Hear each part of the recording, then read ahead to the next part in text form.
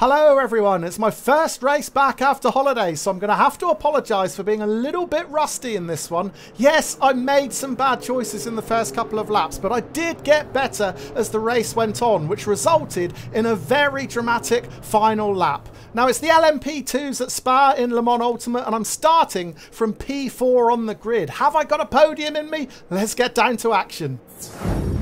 Green flag, let's go. Here we go then, we're underway. P4, and I'm only 2/10 slower than Andreas Draluak in P2, so I am in real contention here. Cars on my inside though, I get a little tap and an even bigger one. It almost sends me 90 degrees to the right. Somehow I managed to hold on to it and stay facing in the right direction, but that was a scary moment. The race almost undone at turn 1, and I have lost a position from it too. Joe Fractal crept through up into P4, dropping me down into P5, but at the moment I'm just grateful to still be out on track. Had my rear have spun around there, I'd have been rejoining at the back of the pack, no doubt about that. However, if I am going to challenge for this podium, I do need to get back past Fractal as quickly as possible. Early mistake just in front of him too. Andreas Draluak not getting it stopped at the end of the Kemmel Straight. That has allowed the leading two to make a break for it. Headlight flashing in the rearview mirror now. That's Valentin Kine. He's going to launch a move up the inside to forcefully take P5 and demote me another position. So I'm down to P6 now.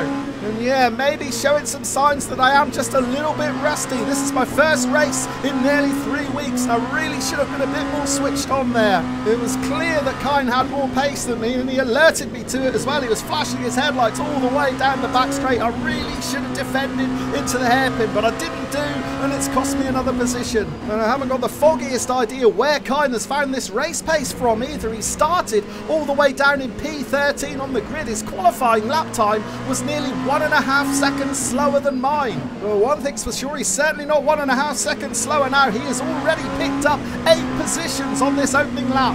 Oh, but there's a mistake from him exiting this fast right-hander out onto the gravel. This is an opportunity. Which side do I go? I guess right. Oh, I'm going to get squeezed out onto the grass. Maybe guessing to go right wasn't the right option. However, I've managed to keep it on track, managed to maintain enough speed to snatch that 5th position back. But Kine won't lie down. He is surely going to come back swinging with another move up the inside into the final chicane. Now I'm going to try and be firm here. I don't want to be bullied out of this position for a second time, and I do hold him off. However, was I a bit too aggressive there? I may have squeezed him out on the inside a little too much there. Well, now I'm going defensive to try and discourage him from making a move up the inside, which doesn't work. He tries it anyway. He was never going to get that stop though. Kine out into the gravel, and for now I've got a bit of breathing room. Right, let's go back and check out a replay of the start to see just how close I came to getting turned around. We're watching Joe Fractal starting just behind me in P5, trying an audacious move up the inside, locks up the brakes, almost hits the pole sitter Alex Wood. Wood gets away with it, and so do I when Mike Menth clips my rear end. Right, here's a replay of the first overtake. Kine forcing his way up the inside. Now I can't blame him going for that gap. I left a gaping hole on the inside. However, later in the lap he makes a big mistake. And this is the point where I've got to gamble on which way he's going. I choose to go right. Unfortunately, it's the same way that Kine goes. I clip the grass. I send advertising hoarding flying, but somehow I still make the pass. End of the lap then. This is where I think I squeezed him just a little too aggressively. Yeah, he's fully alongside me there going into the final chicane. I really should have left him a bit more space there. Did you see in the background 2 other cars crashing out spectacularly? But we're sticking with this battle because Kine is going to have one final swing into the source. Oh, he came so close to T-boning Joe Fractal there. Right, back on track towards the end of lap 2. I'm in P5. I'm 1 second behind Fractal in 4th, and I'm 1 second clear of Kine in 6th. Now, can I close in on Fractal and retake that 4th position I started from? There's a car parked up on the infield, but that's a back marker, and just as I get a sniff of Fractal, I get on the gas just a little bit too early and lose the rear. A disastrous mistake at the end of lap 2. I'm going to rejoin down in 10th position. Well, before we see a replay of that mistake, let's find out why there was a back marker parked up at the end of lap 2. We've got to go back to the start of the race. Pierre Friot in the red car getting absolutely drilled at the end of the Kemmel Straight. Friot tried to limp back to the pits with heavy damage, but eventually he gave up and parked up at the chicane at the end of the 2nd lap. Yeah, there's my mistake. What a careless error.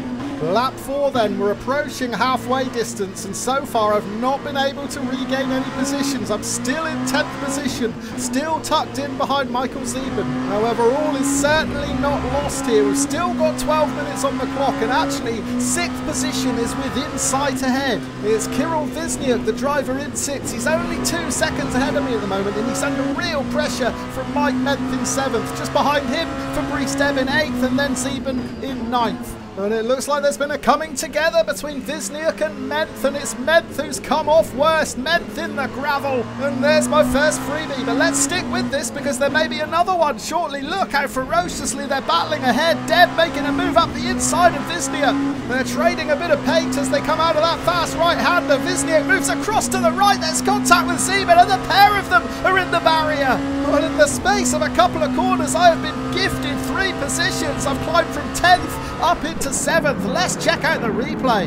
And Menth is going to try and move up the inside of Wisniewski, but there's no room at all. Menth is going to get pinched here. Oh, talk about being squeezed. Wisniewski himself was on the grass. So Wisniewski, no doubt, rattled by that contact, which leaves Fabrice Deb with the perfect opportunity to try and capitalise. These two are side by side now. Neither driver wanting to surrender. Ultimately, Wisniewski has to, but then he tries moving over to the right, not knowing that Michael Sieben is already there. The pair of them into the barrier. I'm promoted up into 7th. And that is where I stayed for the next few laps. I always had Fabrice Deb within my sights, always within 1 second. However, we were almost identical on pace, which made it incredibly difficult to get close enough to consider a move. This, at the end of lap 7, is about as close as I got. However, Deb wisely is going to defend into turn 1. I'm going to keep out wide just in case he does what Kine did earlier and throws it in too deep. He's not going to, though. He's driving a flawless race. No mistakes from Deb in front. Later on in lap 8, I'm still breathing down his neck, but Deb won't crack. He is coping with this pressure incredibly well. I do appear to be a little bit better on the brakes than him. Faster entries into corners, but he is getting on the gas just a little bit quicker than I can and bursting out of those corners a bit faster. Crucially, he's quicker than me through Eau Rouge and Radlon, which gives him the advantage on the Kemmel Straight. I've not been close enough to use the toe, which is denying me the best opportunity I'm going to get to try and make a pass. As a result, I'm having to push a little bit harder at other parts of the track, including here. I get on the gas just a little bit too early. That sucks me out onto the grass and costs me some valuable tenths. Right, jumping forward to later in lap 9, we've just had the alert from the race stewards that there is 1 minute left on the clock. We will get one more lap here, but I just took a bit too much of that outside curb. As a result, once again, Deb has opened up a little bit of an advantage. There's a car parked up to the left, out of fuel. That's a back marker. And at the moment, I'm losing ground. I think my best opportunity to get any more positions in this race is if a few of the guys ahead start running out of fuel at the moment. Right, 1 lap to go. What can I do? There's a big incident ahead. Yellow flags are out. 2 cars out into the gravel. And it looks like the battle for the podium has turned physical because Marius Chanteloup was the driver in P3. He's still in the gravel. The other driver to rejoin just in front is Valentin Kine. Now, Kine and Chanteloup were battling for that 3rd position. Although Kine has got back onto the track in front of us, the big question is, did he pick up damage? Because it looked like a pretty hefty coming together between those two. And if he is down on power, we should be able to exploit that down the Kemmel Straight, or even before. Look how down on power he is. Oh, I almost get taken out. We both got caught out by just how slow Kine was through Eau Rouge and Radlon, and now I'm closer than I've ever been to Deb. This might be the opportunity I didn't think I was going to get.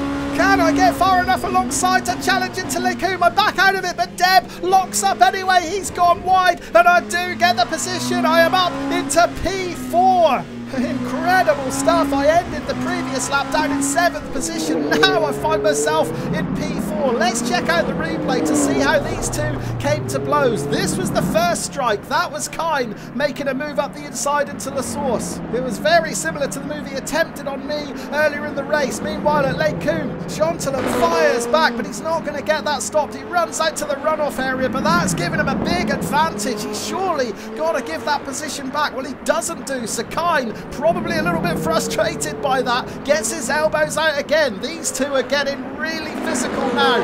For the 2nd time in a lap, Chanteloup has been barged out into the gravel, and I think he's just lost his temper because watch this. Wham! Chanteloup cuts the corner and absolutely T-bones Kine. Now, straight away I asked the question, did Kine pick up damage? Well, we soon found out the answer to that. Yes, he did. He was so slow through Eau Rouge and Radallon. Deb and I both incredibly lucky to get past without too much contact. The back marker, Riccardo Panebianco behind us, wasn't so lucky. Oh, an even bigger wreck. That is Alexis Souchois, who was in 7th position, getting caught out by Keane switching lines. You can just see it again in the background there while I make the overtake, which gives me P4. Oh, what an incredible end to this race. I'm going to finish it where I started it, in 4th position, but that seemed a long way off a few laps ago when I was down in P10, but I stuck at it, I gained some freebies, and most importantly, I was in the right place at the right time to capitalise. Let's check out the classified results then. And ultimately, I got lucky. I didn't get punished for that mistake at the end of lap 2. I was the 4th fastest driver on track, and that is where I have finished. My fastest lap in the race, a 2:09.3, so a couple of tenths slower than Joe Fractal, who ended up taking that final podium position. All in all, really happy with a P4 on my return to sim racing. And Le Mans Ultimate continues to be a lot of fun. However, it's got to be said, I am seeing a lot of tempers lost in this sim. This isn't the first LMU race video I've made where we've seen frustrations boil over and retaliation strikes launched. So hopefully these drivers will just calm down a little bit, because as we've seen in my other videos, and again today, if you lose your temper in sim racing, it very rarely ends well. Thank you ever so much for watching.